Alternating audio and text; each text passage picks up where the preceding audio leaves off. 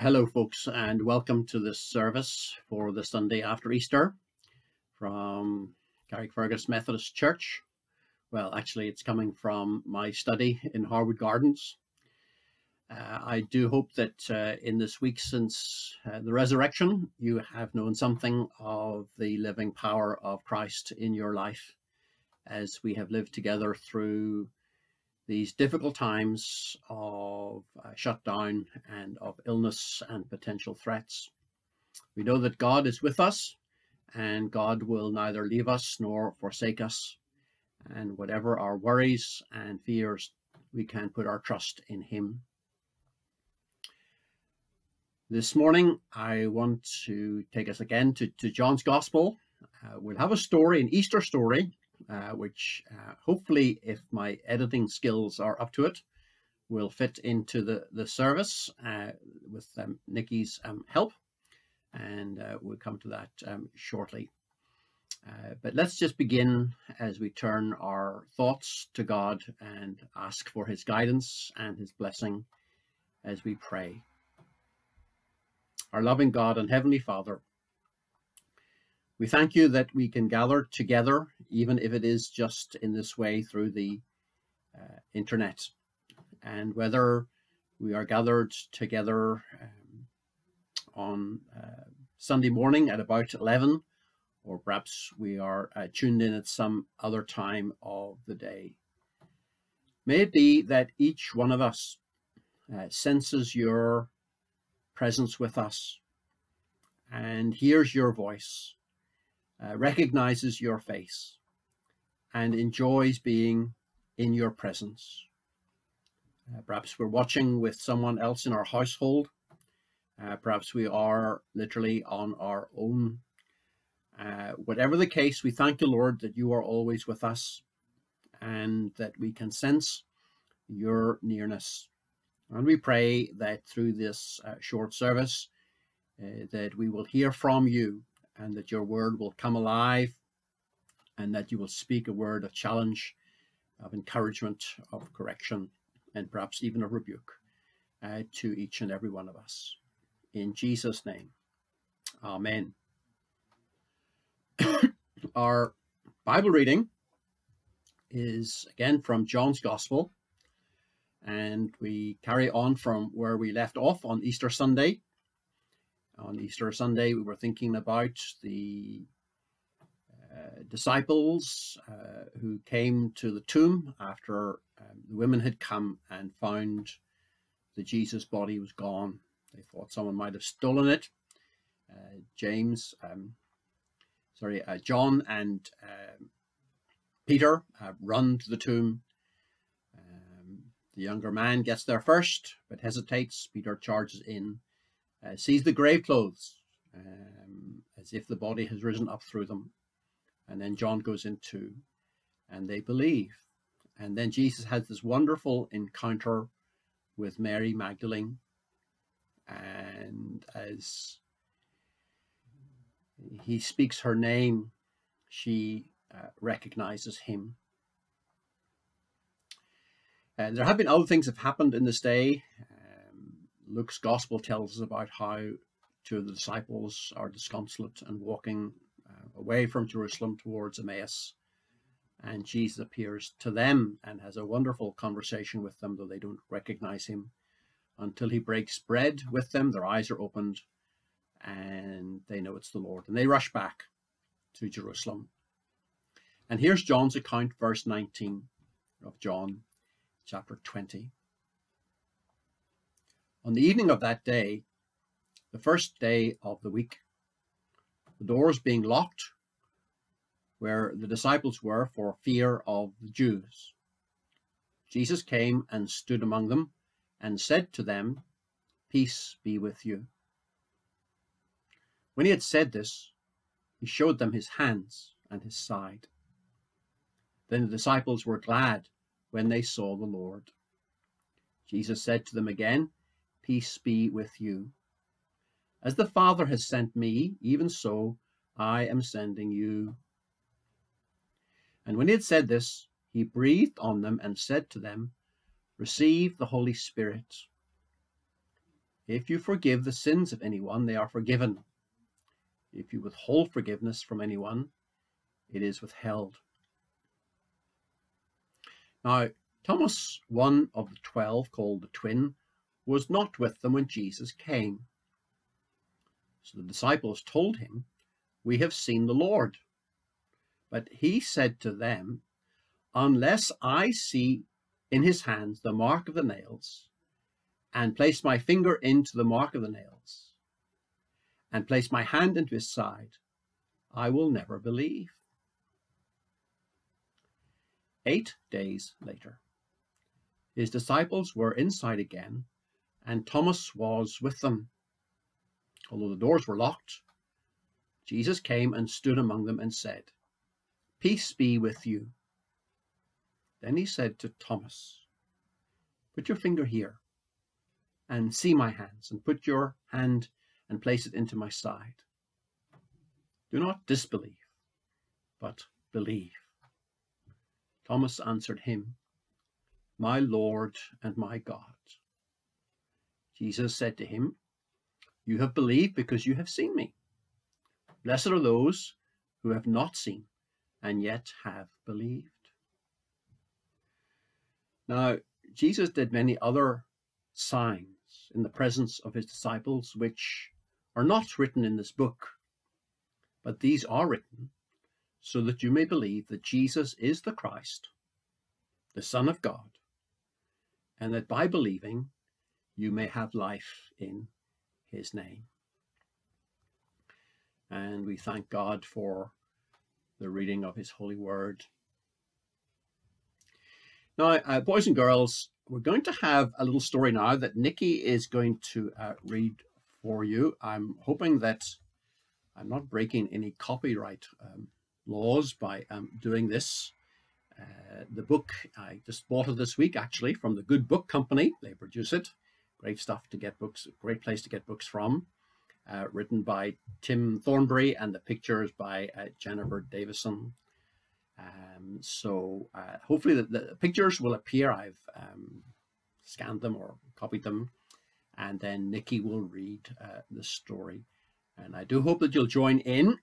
And I don't know whether there's anybody around you will be able to take a picture or two of your faces as Nikki reads the story.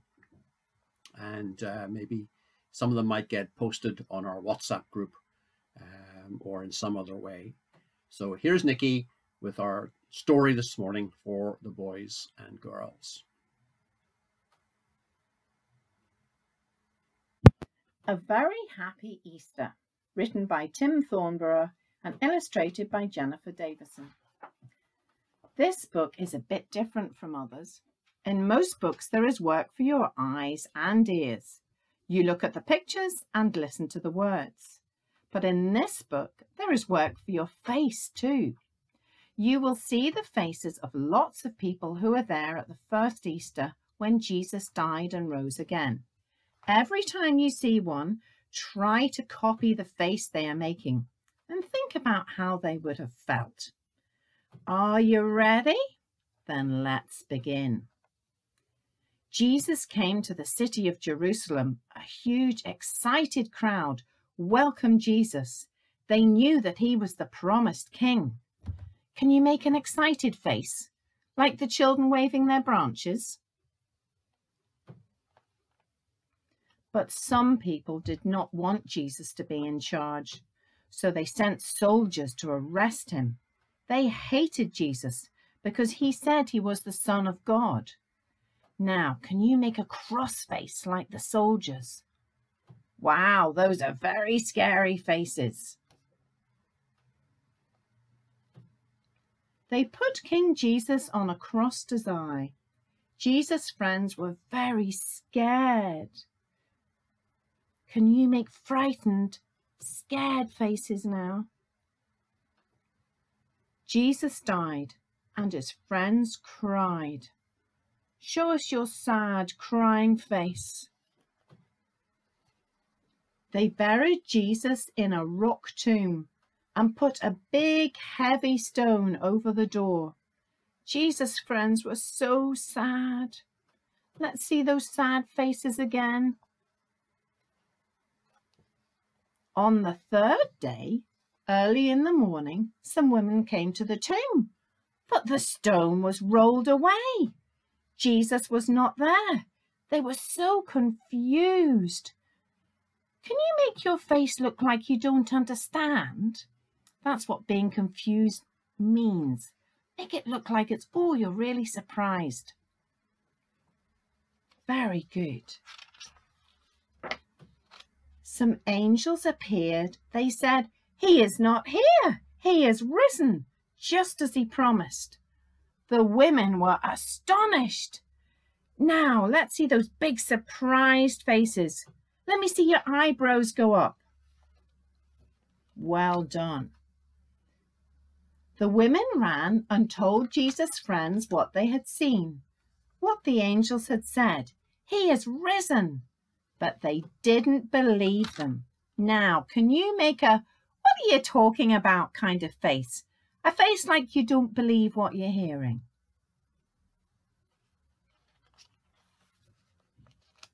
Suddenly, Jesus was right with them. He spoke to them. He ate with them. He showed them his hands and feet. He really was alive again. Jesus' friends were startled, afraid, amazed, confused. Can you do one of those faces? Or maybe you can do all four. That will really give your face a workout. Wow, well done. That's super. Your faces are working really hard. Don't be afraid, said Jesus. It really is me. I died and now I am alive again. Now you can be friends with God forever. Jesus' friends were happy, happier, the happiest they had ever been in their whole lives. Let's see lots of happy faces. Get those really big smiles going. Yay, well done. Then King Jesus sent his friends to tell everyone the good news. They happily spread the message all over the world. And now you have heard the message about King Jesus and how he died and rose again so that we can be with friends with God forever. What face will you make now? Well done. Do your faces ache now?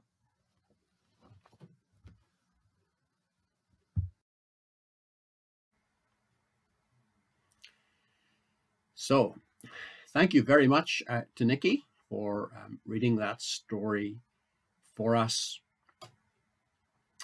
Now we come to John's Gospel again and to chapter 20 from verse 19 onwards. If you've got your Bible, do open it again, as I often say, and follow through.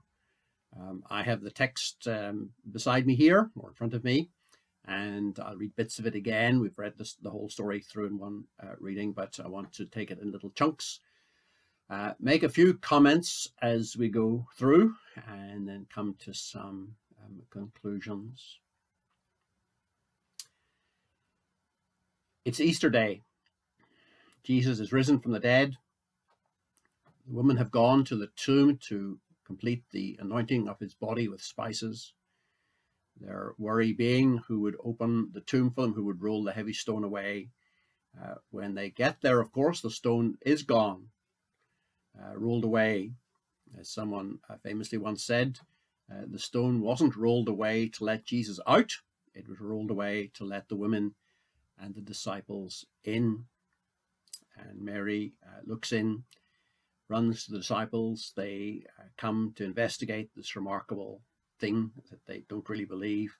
But when they get there and look inside, see the grave clothes and Jesus' body gone, as if evaporated up through the grave clothes.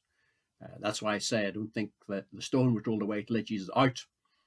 He would have got out of the tomb even with the stone still in front of it. And we get a little sense of that as we look at this, some of the details in this story in the evening. And then, of course, there was that lovely story of the encounter with Mary Magdalene, thinking that this figure behind her was a gardener. She asked, where have you put him? If you've taken away, tell me, I'll get him. And then Jesus just calls her name, Mary, and she recognizes him. In the evening then, we read that the disciples were in a room, possibly the same room that they had been in before, in the upper room where Jesus had been teaching them. And the doors were locked, we're told, for fear of the Jews. The Jews, the ruling council, have had Jesus tried, falsely found guilty and executed.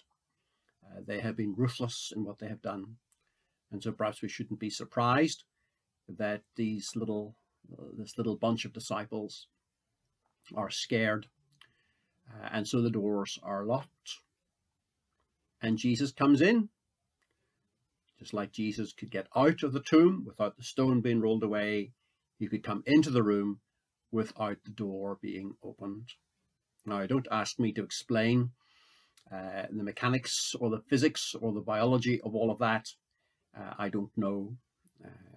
It does point us, though, to this reality that there is another world.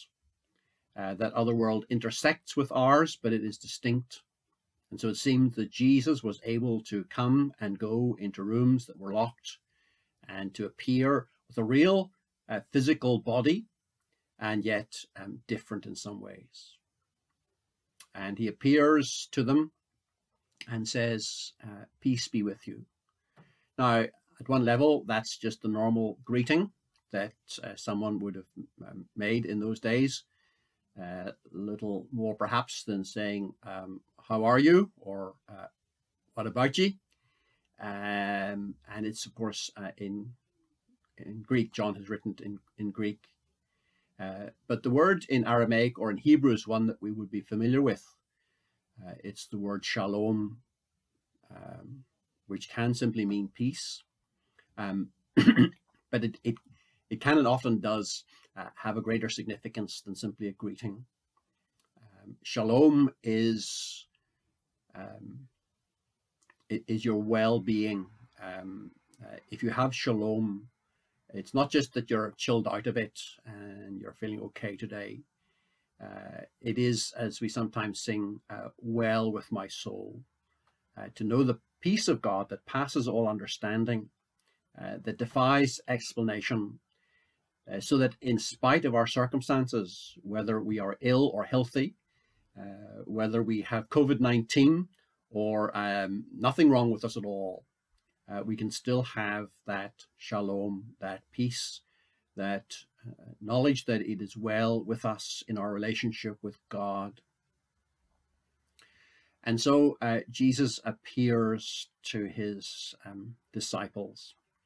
There are a number of appearances, no doubt the Gospels, and Paul doesn't record all of the appearances Jesus made necessarily, but that he appeared to different groups of people, different individuals in different circumstances at different times, is all a significant part of the evidence for the resurrection.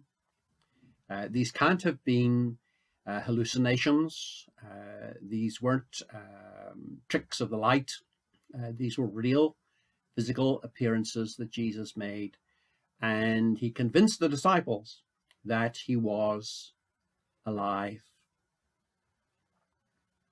In verse 20, when he had said this, he showed them his hands and his side. And the disciples were glad when they saw the Lord. Striking that, isn't it? I wonder, has it ever occurred to you, what was his face like?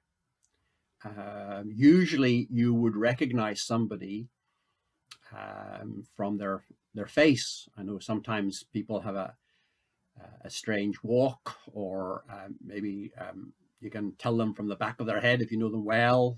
There might be other ways you might recognize a person. But generally speaking, we recognize one another when we see each other's faces. And human faces are remarkable. And our ability to recognize different faces is remarkable. But they didn't recognize him, it seems, from his face. You remember just earlier in the same chapter, Mary Magdalene in the garden sees this figure, sees his face presumably, but doesn't recognize that it's Jesus until he speaks to her, and she recognizes his voice and the way that he says her name. The same for the two disciples on the road to Emmaus in the Gospel of Luke. Jesus appeared with them, and again, now Luke says specifically that they were kept from recognizing him, and it wasn't until he breaks bread with them in the home that they recognize him. But I just think this is striking. He showed them his hands and his side. It was the marks of his crucifixion that were the clear evidence of his identity. And you know, I wonder sometimes if in glory Jesus will be the only one who still has scars.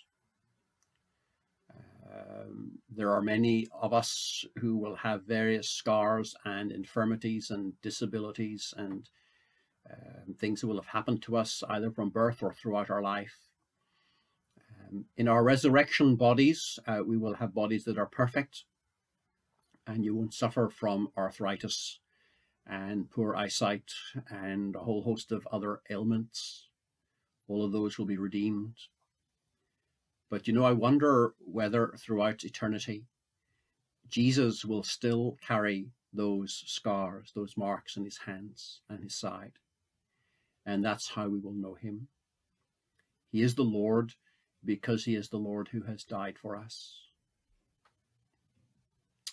And then verse 21, Jesus said to them, again, peace with you. And then this commission, as the Father has sent me, even so I am sending you.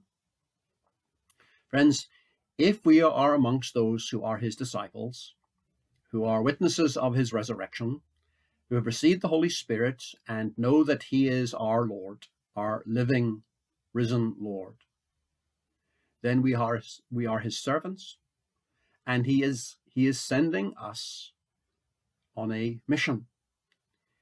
All of us are missionaries. All of us are sent to make the good news about Jesus known to others. I'm sending you. That wasn't just those 11 apostles. I think that message, that commission, is for all of us. Now, you might not go to the far ends of the world, to a different culture and climate, and have to learn a different language and all of those other things that some missionaries do. But if it's just being a witness to your neighbors and to your work colleagues, to your grandchildren, that is part of the mission that Jesus is sending you to. In verse 22, when he had said this, he breathed on them and said to them, receive the Holy Spirit. Now, this passage, or this verse, has caused commentators and theologians a good deal of angst and concern and confusion, perhaps even, and they wonder, is this a conflict with what Luke writes in the book of Acts? You recall the account in Acts chapter 2 of the day of Pentecost. And some people wonder, you know, how could this be if Jesus gives them, or says to them, receive the Holy Spirit, and metaphorically breathes on them? Is that a contradiction with Acts chapter 2? Well, you'll not be surprised, of course, that I don't think that there are contradictions in the Bible. There are puzzles and difficulties and things that we may or may not be able to fully grasp or explain. Years and years ago, the best explanation I heard of this little difficulty, which still sticks in my mind, I share it with you now, is really quite simple. If I were to give you £1,000 right now, what would you think? Well, you think, our David's very generous, isn't he? Now, I could give you the £1,000 in £20 notes. Or maybe I might give you a check. Suppose I gave you a check for £1,000. Have I given you the money or not? Well, you say, well, you've given me a check. What do you do with the check? Well, you've got to go to the bank and either lodge it in your account or get the bank to give you the cash in £20 notes. You see the point? When I have given you the check, I have given you something. I have given you the money. But there's another sense in which you haven't quite got it in the way that you can fully use it yet. At the moment, the check is just a bit of paper. It's a promise that when you present the check at the bank, you will get the real money. And I understand it a little bit like that. Here, Jesus is promising his disciples, in the context of his commission to them to go and do this work of mission. They're not going to do it in and of themselves. You recall how in the first chapter of Acts, Jesus tells the disciples to wait in Jerusalem until they have been empowered by the Holy Spirit to go and do the work of mission. And here in this encounter on this first day of his resurrection, he's going to send them as the Father has sent him, and he symbolically breathes on them. It's reminiscent, isn't it, of the story in Genesis where God breathed life into Adam, made of the dust of the earth. When God breathed life into his nostrils, he became a living being. Or the story in Ezekiel 37 where God breathed into the dead bones, and there is life. And then I think we come again to this question of the mission.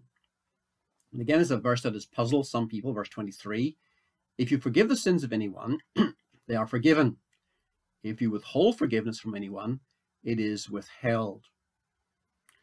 Now, some of our Roman Catholic friends might interpret this in a particular way that I think isn't necessarily correct. The idea that God or Jesus gave to these 11 men, these apostles, this apostolic power to forgive sins, which then they passed on to the bishops and the priests and so on. So if you go to the confession and you confess your sins to the priest will give you a penance of some kind, and then he will be able to forgive your sins.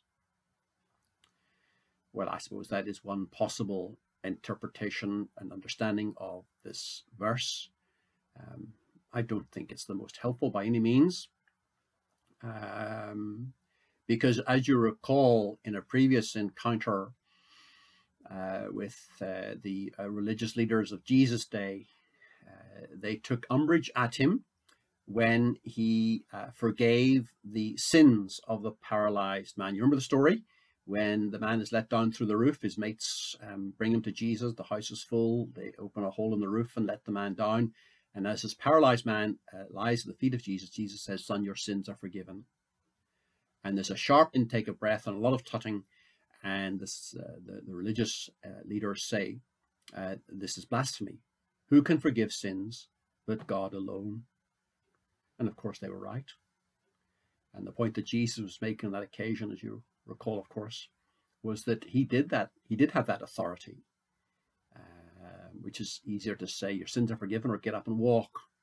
Just a man, get up and walk, proving that he did have the authority to forgive his sins. You see, this is the heart of mission, isn't it? The mission that we are being sent on, the mission that the disciples were sent on, was the mission of the gospel of forgiveness. The main thing in the gospel is a new relationship with God. And the thing that spoils your relationship with God is, of course, your sin. The biggest problem you have, friends, is your sin. You might not immediately recognize that. You might think you've got a whole host of other problems. And I don't doubt that many of you have got many things that weigh you down. But the biggest problem you have is your sin. And your greatest need is forgiveness. And God will forgive your sins when you come to Christ, when you confess your sins to him. And he will forgive you because he has died for you. For he himself bore your sins in his own body on the tree. And he opens up a new living relationship with God. If sins are forgiven, they are forgiven. If they're not, they're not. Friends, that's a very somber note, because there are those to whom the disciples would preach this message of forgiveness, and they would not have it. They would not let Jesus wash their sins away. And if Jesus does not wash their sins away, and they die in their sins, then they are lost. Now we come to this lovely little story of Thomas. Verse 24. Now Thomas, whose nickname was the twin, Thomas is an Aramaic name, it means twin, Didymus in Greek. He wasn't there on that occasion. Every time I'm preaching on this passage, I can't help but making the little jibe that if you miss on Sunday, you might miss something special. So unless there's a good reason not to be at church, well, I guess this week you've got a good reason. But in other normal times, you never know what you're going to miss. And Thomas missed something special. The other guys told him about it. They said, we've seen the Lord. But then Thomas says, unless I see his hands, the mark of the nails, place my finger in the mark of the nails, I will never believe. Now that's, of course, how Thomas gets his other nickname, his more commonly known nickname of Doubting Thomas. Well, do you know, I like Thomas. In the other gospel, he mentioned, just in passing in the list of the names of the disciples. He has a more prominent place in John's gospel. We've already come across this, the other couple of occasions when he has a small but significant part in the story. In chapter 11, you recall when Jesus is the other side and message has come from Martha and Mary that Lazarus is very ill, and Jesus delays so that Lazarus dies, and then Jesus says, let's go, to which the disciples say, but they're trying to kill you, Lord, we can't go. But Jesus is going to go. And then Thomas says in verse 16 of chapter 11, let's also go that we may die with him. I love that. Thomas might be skeptical. Thomas might be a doubter, but he's committed. He was committed to Jesus 100%. So that when the others complain that it's too dangerous, he says, no, let's go with him, that we may die with him. And then in chapter 14 and verse 5, you know chapter 14, the teaching in the upper room, in my Father's house are many rooms, I'm going to prepare a place for you. And you know the way to the place where I'm going. And then Thomas says, Lord, we don't know where you're going, so how can we know the way? Do you know, I love that. I love people who are prepared to ask what might seem like a stupid question. Some of us are afraid to ask what might be a daft question in case we look silly. But really, when you're talking to God, there are no daft questions. If there's something you don't understand, something you haven't grasped, ask him about it, and he will answer you. If anyone lacks wisdom, says James, let him ask of God. If there's stuff in this that you don't understand, ask God. You could ask me, I may or may not be able to answer your question if it's a Bible question, but search out, don't just be content to sit in ignorance and in darkness. When something as important as this has been revealed, you really must understand it and believe it. And so Thomas was that sort of bloke. didn't understand something, you're going to ask, Lord, we don't know where you're going, so how can we know the way? And of course, you know the answer that Jesus gives to him in the next verse. I am the way, the truth, and the life, and no one comes to the Father except through me. It's good to ask questions like that. It's good to seek out the evidence and the answers. Now, perhaps you might criticize Thomas and say, well, he should have believed what the other disciples said. And fair enough, I guess he should have done. But he wanted to be sure for himself. He wanted to satisfy himself that the answers were correct and that it made sense. And then we read verse 26, 8 days later, they were together again, and this time Thomas was there and the door still locked. Jesus came and stood among them and said, peace be with you. You know, I think those must have been a long 8 days for Thomas. I dare say conversations were still going on. I'm sure that the other disciples had told and retold the story. And maybe they had indeed tried to convince Thomas that they weren't pulling his leg. They weren't being deceived. They weren't stupid. They really did see Jesus. They really were with him. And so I guess perhaps maybe at this stage, Thomas's heart is already softened somewhat. So that when Jesus appears, he's prepared for this. And Jesus says to Thomas, put your finger here, see my hands, put your hand in my side. Do not disbelieve, but believe. Now, it may be the way that John has told the story, though I think even that would be significant, of course. There's no record of Thomas getting his little finger out and poking it in the nail marks. Now Jesus has appeared to him. He does believe. And Jesus, willing to give to Thomas the evidence that he needed, evokes from him this response of faith. Thomas answered, my Lord and my God.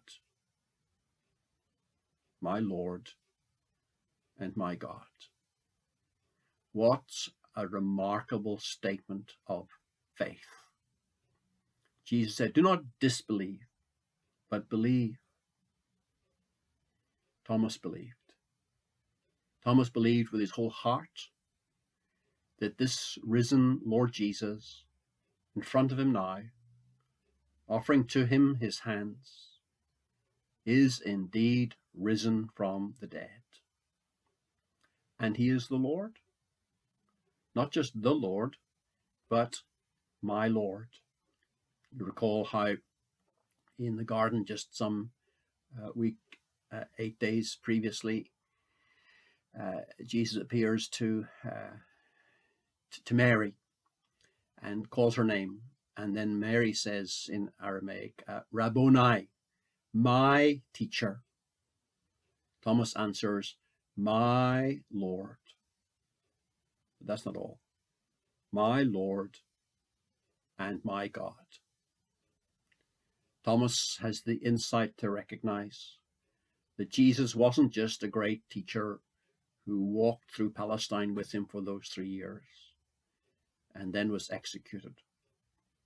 He is God, the one who has authority to forgive sins, who now also will commission Thomas. And as tradition has it, we don't know for a fact for sure, but it's a fairly strong tradition that Thomas went all the way as far as India, proclaiming the gospel of forgiveness to all who would listen. And then Jesus says to Thomas, you have believed because you've seen me.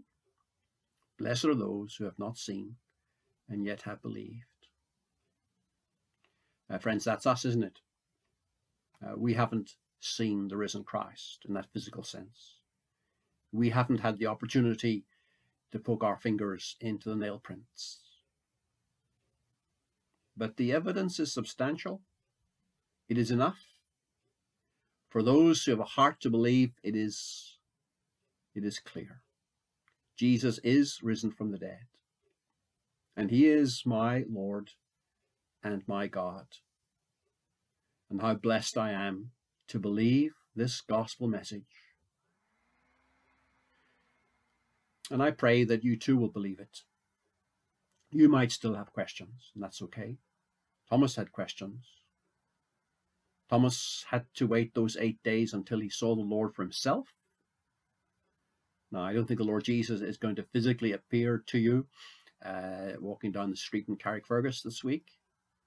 But if you've got questions, if you want to know if God is real, if Christ truly is the Son of God, and that he really died for you, and that he can really forgive your sins and give you a new life and give to you the Holy Spirit, then ask him, and he will reveal himself to you.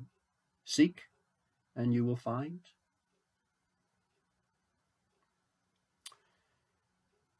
And then we come finally just to the last couple of verses in this chapter 20.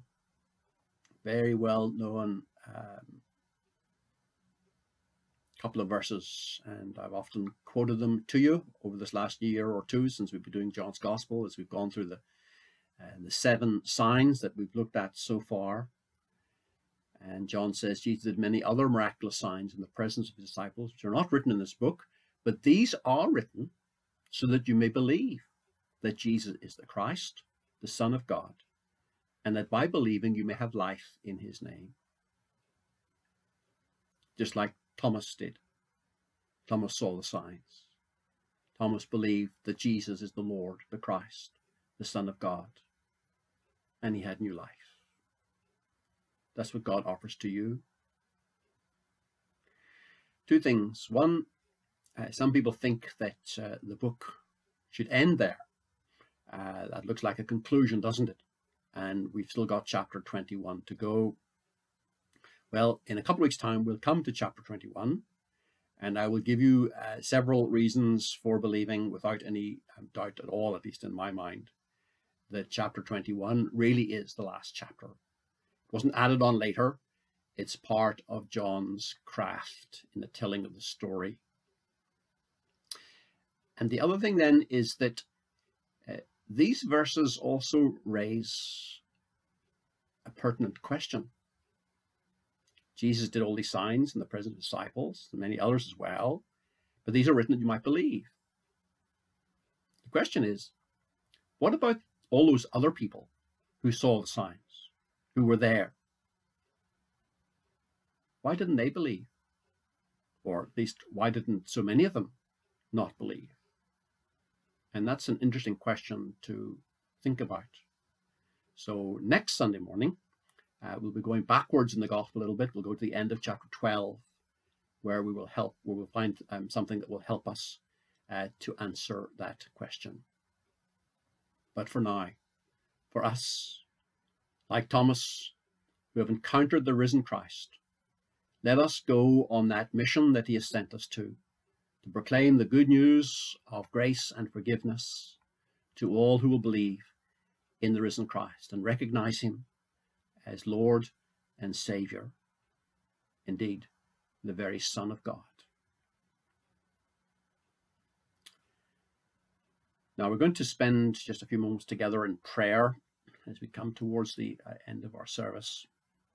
And I want us to pray for 3 or 4, 5 different things. I'll pray short prayers, leave a short pause of silence when you might, in your heart and mind, bring your own prayers related to that topic to God. Let us pray. I want to begin, first of all, by praying for those who have lost loved ones in recent times. And in this week past, I conducted a funeral service, just a very simple service to graveside for David Armstrong, one of the members of our church. He hasn't been at church in recent years because of frailty, but we remember him, his wife Maureen, and their family. Our gracious God, we hold up before you those who are sorrowful. There are those, Lord, in our church family and we pray for them. There are many others, Lord, that we have heard about in the midst of this COVID-19 crisis. There are folks that we know of who have passed away with this virus, and others who have passed away for many other reasons. Will you comfort and keep those who mourn, giving them a sense, Lord, of your presence and your peace. Lord, in your mercy, hear our prayer. And we pray for those who are sick. And again, there are a number of members of our church family who are in hospital, some with COVID-19. Others have COVID and are recovering at home. Some are in hospital for surgery or having recovered from surgery. Others who are having care, perhaps coming towards the end of their earthly journey. And we pray for them. We pray for those who care for them. We pray for family and friends who watch over them. We thank you, Lord, for the prayer that surrounds us as a family of God in our church. And now we hold up before you those who come to mind as we pray for those who are sick.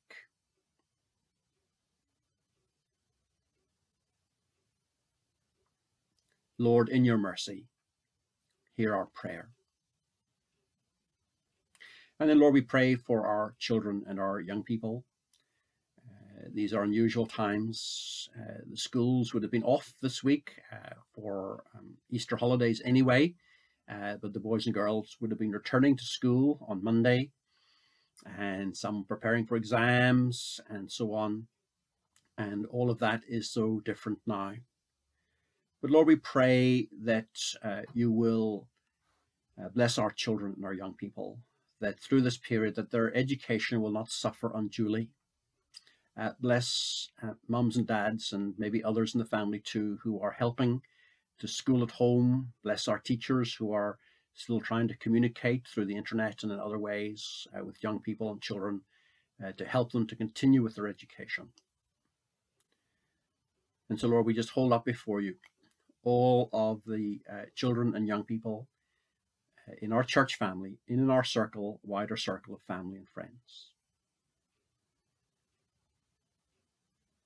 Lord, in your mercy, hear our prayer.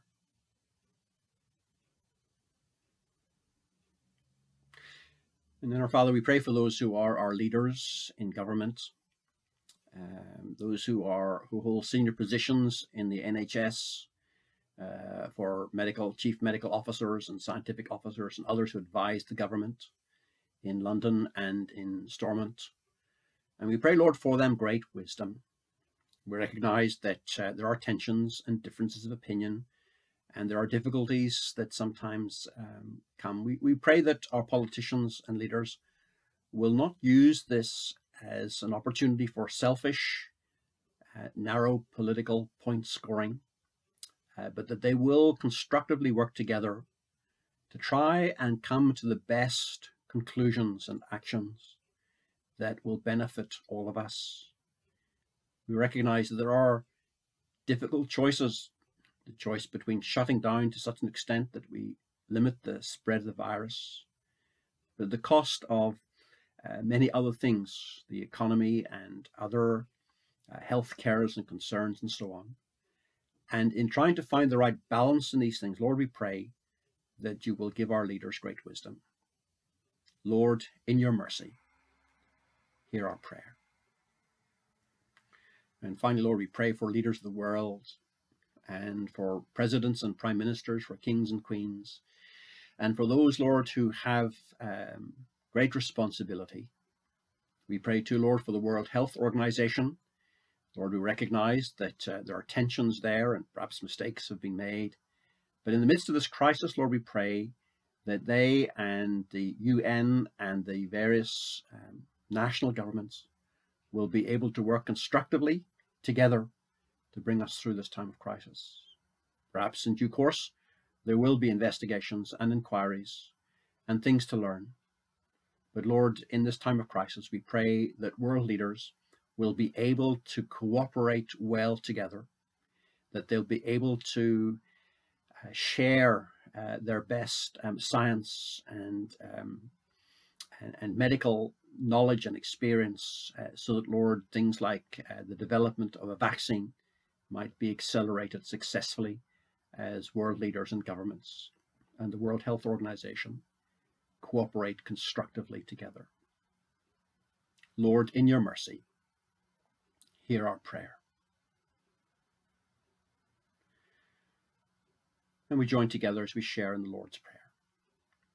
Our Father, who art in heaven, hallowed be thy name. Thy kingdom come, thy will be done on earth as it is in heaven. Give us this day our daily bread, and forgive us our trespasses, as we forgive those who trespass against us. And lead us not into temptation, but deliver us from evil. For thine is the kingdom, the power, and the glory, for ever and ever. Amen.